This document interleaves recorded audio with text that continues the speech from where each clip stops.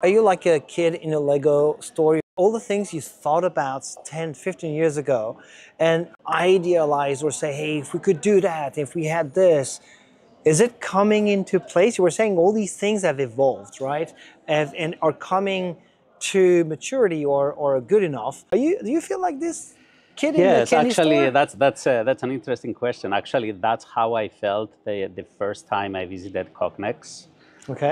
When I saw what they were doing and the cameras and all the configurations they had, it really felt like a playground.